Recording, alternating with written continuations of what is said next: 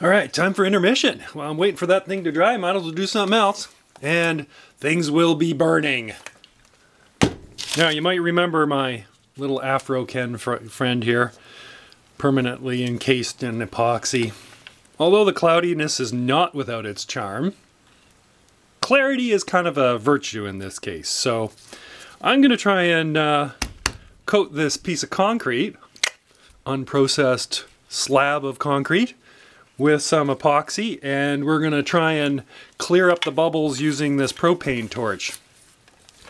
Fingers crossed that this isn't going to set my house on fire, but I've read that by heating the surface it pulls the bubbles out and makes a nice clear surface. Now, the reason I want to know whether that works or not is because the idea is to make this piece of rock into a coffee table. And because these stones that I embedded in here are not flat, when you grind them down, they end up with this little ridge or lip around. Oh, I should probably show you what I'm pointing at, right? When you grind them down, you end up with a little ridge or a lip right around the edge, and that's not very pleasant.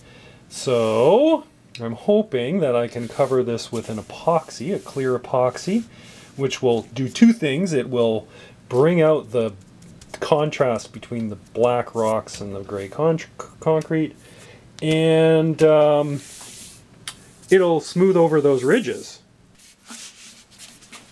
I don't think I'm going to need very much of this stuff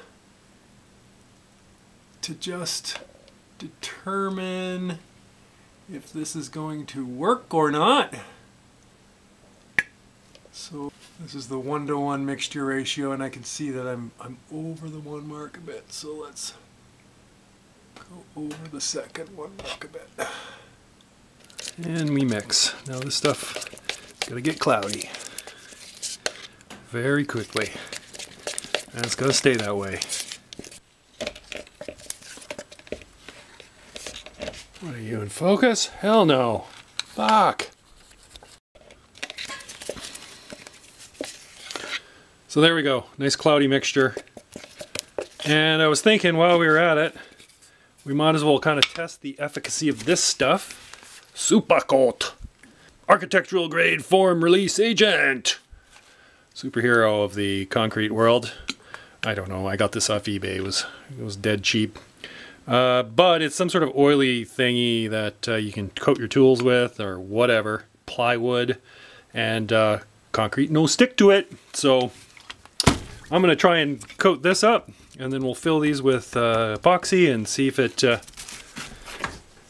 you know, does the releasing.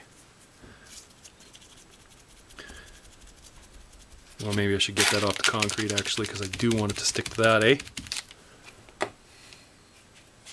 That's using your head, eh? Always thinking. Alright, don't want any dry spots.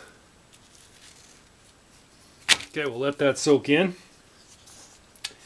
In the meantime, let's have a look at our situation here. Alright, I don't see any reason why we can't just go ahead and give this a little coat. And I don't really actually want a lot on it.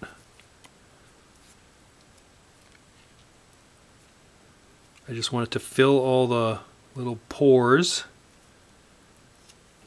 Actually, you know, this, I think at this kind of layer, with this kind of layer, it's so fine. We're not actually going to get any bubble. No, I spoke too soon. I can see there are bubbles there. Oh, you know what we'll do? We'll burn half of it. We'll torch half, and we'll leave the other half untouched. 'Cause science! Alright, that seems pretty decent. Seems like a nice level coating. And we'll take our... Alright, well, let's see here. Let's take our form here and we'll just fill these up. This is pretty interesting, actually. I'm kind of curious if this will work.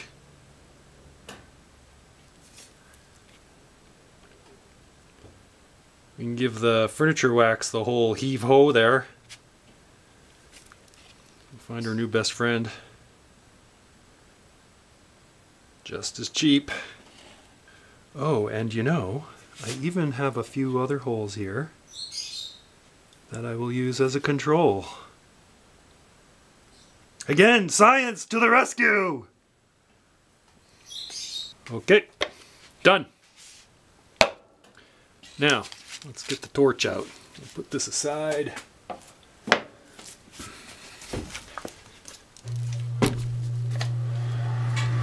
Furnace comes on just in time.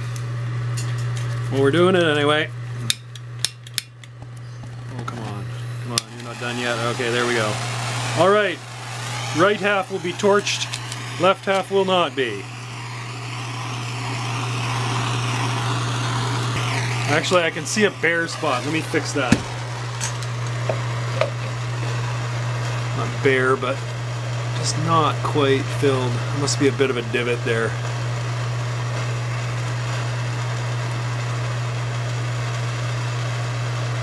Alright. Well, see, now I've fucked up my experiment, but I think it's early enough in the procedure that we won't worry too much about it. Alright, back at it. And if we're lucky, I'll set my paper on fire. Oh, I can, you know, I can see already this is definitely clearing up as compared to the left side. My left, anyway. Oh yeah, it'll be your left too. Yeah. That works like a charm, man. Go figure. Looks like after it's dry, and whether that's something I want for a coffee table or not. Cool! Alright, I'm gonna call it quits there. That'll give me a really good idea of what's gonna happen with that. Here's a close-up of that surface. You tell me if you can see when we go cloudy or not. Now all there's left to do is wait and see how it all pans out. Should be interesting. Stay tuned.